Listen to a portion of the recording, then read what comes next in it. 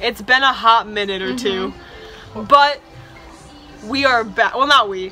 This channel is back by popular demand. And better than ever. Not really popular demand, just their demand. But it...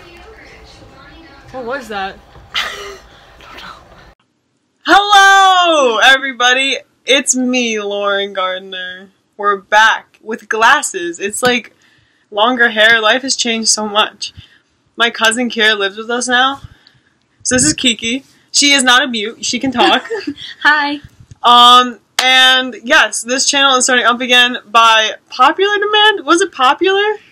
I mean, like... Just a demand. Alright, Lauren, I think you should explain to all the people about your leave of absence. Yes. So, the past couple months, you know, life comes in seasons, and I went through a season of kind of like a lot of change, a lot of growth, and a lot of just like different kinds of trials. And so life got really wild, and I kind of had to step back from a lot of different things. But in those couple months, God taught me so much, like so much. It's crazy.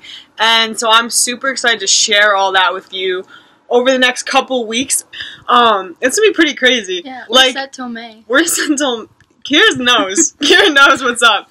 We like the beginning of this, like the past videos, like they were cute, they were sweet, like, you know, there were some good lessons in there, but like it's about to get real. It's about to get deep. It's about to go down. Okay, so that's a really brief explanation of why I've been missing from a lot of things you normally would see me at, but if you stay tuned, you will learn where I've been and why I've been there and what I learned while I was there. That was super ambiguous and kind of weird.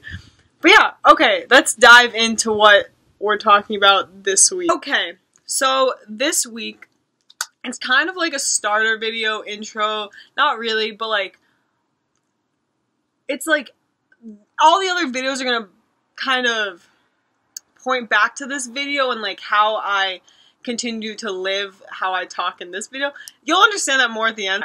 But today I want to talk about victory and more specifically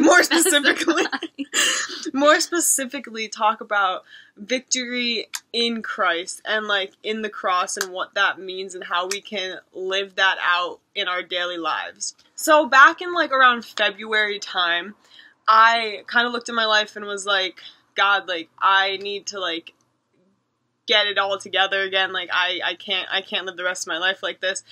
And, God, like, kind of just kept showing me in, like, different ways. Like, the word victory just kept popping into my head. Like, I wrote it down my arm one night because it just, like, hit me in the face, kind of. And then, like, it would just be in, like, all the worship songs we'd sing at church or, like, that, like, would come on, like, on my phone. Or, like, it would be, like, in all the songs that I would read. It was, like, wild. Like, so, like, I, like, was like, okay, God, like, I see you, like, victory. You want me to live, like, you want me to obtain victory. Like, you want me to obtain victory over my depression, over my circumstances, over my temptations. Like, that's what you want for me. Okay, like, I'm gonna, like, try to do that. And so, like, I would work really hard. Like, every day, like, I'd pray and I'd read my Bible. And, like, I would try to, like, win my own victory over those things. And then... Are you following the story so far? I am. Does this make sense? Okay, Kira's here to tell me if I'm talking too much and if what I'm saying doesn't make sense. So I'm really excited because I feel like I jabber a lot. Doesn't matter. So, yes. So I was just striving to, like, reach this victory. And I kept falling short. Like, I would still wind up sad. I would still wind up just, like, doing things that weren't beneficial to me. I just, like... I couldn't reach this victory. And then because I couldn't reach this victory that I was trying so hard to get... because I wanted to live how God wanted me to live, I just, like, it would make me more sad. And it was just kind of like a vicious circle. And then, one day, driving, Tyler Choi, to hockey practice, shout out to Tyler, shout out to the Eagles, God kind of just, like, I just heard his voice in my head, and he was just like, Lauren. I'm like, God, yes. And he was like, I didn't want you to, like, reach your own victory. I wanted you to live in my victory, in the victory of the cross. Like, I already won this all for you. And I was just like my mind was blown. Like, it was such Like, the answer was right in front of me the whole time, but I didn't realize it. That, like, Jesus, when he died on the cross and went to hell and then rose again, he already defeated my depression. He defeated my circumstances. He defeated my temptations. He defeated everything that was holding me down. And I just had to choose to focus on that and live in that and truly believe that. And I would be set free from all those things. I'm losing my voice. Okay. Yes. I think you should explain, like, what you mean. Like, you said that you heard God, but, like, you didn't actually hear him say, "Hey, Warren, what's up?" Like, I'm here. I'm here. Okay, yes, that's a good point. Yeah, so, like, God's voice isn't, like, a big booming voice, and he's never gonna, like, well, that's not true, never. He could do that anytime he feels like it. But his voice is normally just, like, that pull at your heart, or when, like, you just, like, realize something. So, like, when I heard that, like, it was in my own voice. Like, I just, like, kind of, like, was driving, and I heard myself say, like, you're supposed to live from God's victory, like, from his victory on the cross. But, like, that's not something, like, especially, like, in the state of mind I was in when, like, this was all, like, kind of going down. Like, it wasn't something I was ever going to say to myself or something I was ever going to realize. And so, like, that's how I was like, okay, like, God, like, I hear you. And so, like, yes, God's voice, do you hear my voice going? I do. God's voice is usually, like, it's not usually in, like, some foreign voice. It's usually in your own voice. And it's that still small voice that, like, it just is not something you would think of or you would know on your own. Okay, so, like, now I'm sure from a lot of you it sounds really good, like, living in Jesus' victory, like, yes, like, oh no, something just popped up, we're fine. Like, what does that mean, or, like, how the heck do you actually do that? And, like, honestly, truthfully, that's something I'm still, like, figuring out every day. But this is what I've learned. Living in Jesus' victory means living in what he did for you on the cross. So, like, what he did for you on the cross is that he died for you. He took your sins. He took everything that you ever have to struggle against, and he literally, like, took them to hell. Like, they are, like, there. Like, that's where they are. Like, stuck there. And then he rose from the dead, and then he put his power, like, his unlimited power inside you, which is known as the Holy Spirit. Living in victory is a decision you have to make every day. You can't make it one time and just be like, alright, I made it, I'm gonna, like, it's good. No, like, every morning I wake up and I have to say, okay, God, like, when I pray, I'm like, help me to live in your victory today. And I have to decide that every morning, right when I wake up, that I'm going to live in God's victory. And if I don't make that decision, then pretty easily and pretty quickly into my day, the world will just find a way to drag me down. And even when I do that, make that decision, sometimes the world still finds ways to just kind of get at me.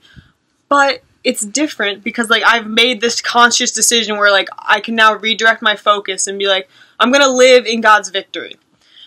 So doing that, I recommend first hopping right into the Bible, and which is all truth and never changes, and looking at verses that have the word victory in it. So I'm going to give you one verse really quickly, and it's 1 John 5:4, and it says, "For every child of God," so all of us, "every child of God defeats this evil world," so, like, as in defeats, like, overcomes it, like, we're able to get through it, we're able to manage it and make our way through it till we get to heaven. "For every child of God defeats this evil world," and we achieve this victory, so we achieve this victory over the world, over sin, temptation, our circumstances, everything that comes our way, through our faith. And so, this verse really hit me, because that's really where it starts. It starts in our faith in God. It starts that and faith means believing in the promises of God. Chad Bryan. I have to give him credit so I'm not plagiarizing. That's a Chad Bryan definition.